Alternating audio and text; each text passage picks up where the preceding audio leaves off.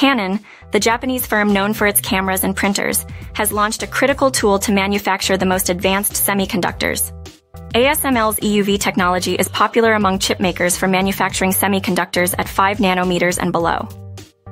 Canon's latest machine, the FPA 1200NZ2C, can make semiconductors equivalent to a 5nm process and go as small as 2 nanometers.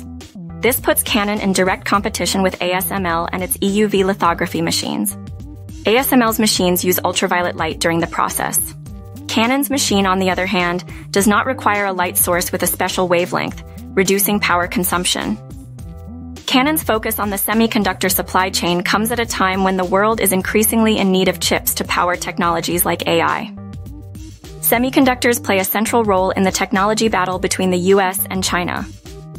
The US has restricted China's access to key chips and manufacturing equipment, hindering its technological advancement. ASML has been restricted from exporting its EUV lithography machines to China. China has struggled to create leading lithography machine companies, relying on ASML for advanced chip manufacturing.